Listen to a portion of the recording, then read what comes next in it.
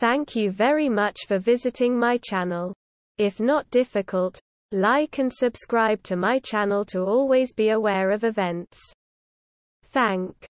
Holly Willoughby has posted a sunny makeup-free selfie as she relaxed at home over the weekend and revealed her daughter Belle is a football fan. The This Morning presenter, 41, shared an adorable snap of her Arsenal football kit she bought for her daughter, 11 days after England won the Women's Euros in a historic victory against Germany. Holly, who also posted a makeup-free sunshine selfie to mark the weekend, shared the photo of Arsenal's light pink third strip which was released this month.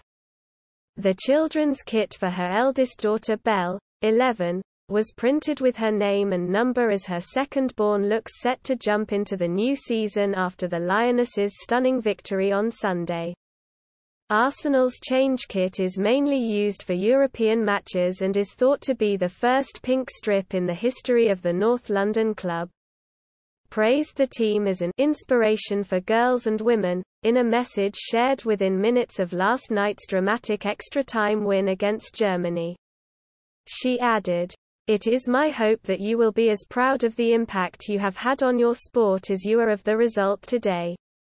Holly is also mother to sons Chester, 7, and Harry, 12.